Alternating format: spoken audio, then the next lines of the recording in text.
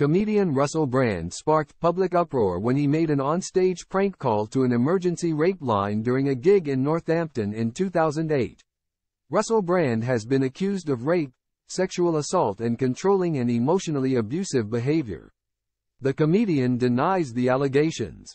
Over the weekend, Channel 4, The Times and the Sunday Times aired their investigation, Russell Brand, in Plain Sight, which details that 4 women have come forward with allegations about the comedian's behavior between 2006 and 2013. One of his most controversial moments was in 2008 when he made a prank call during an onstage gig in Northampton to an emergency rape line set up by the police. Brand pretended that he had spotted a man wanted for sexual attacks in the local area. During the time, there had been 3 sexual assaults in underpasses in Northampton within a few weeks. During the phone call, Russell said, "I have got some information for you. I've seen a gentleman who fits the description.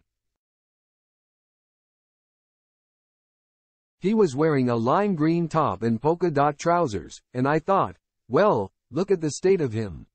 He continued, "I've had someone come near my underpass. He was dressed absolutely atrociously. He looked like Timmy Mallet."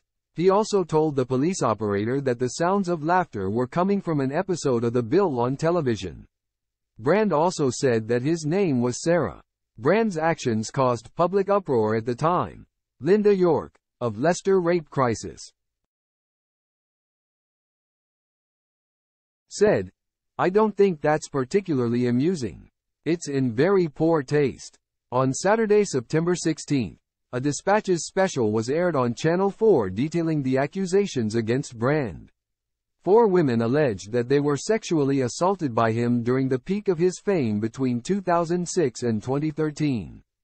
Before the show was broadcast, Russell posted a video on his X account denying the claims and said all his relationships were consensual.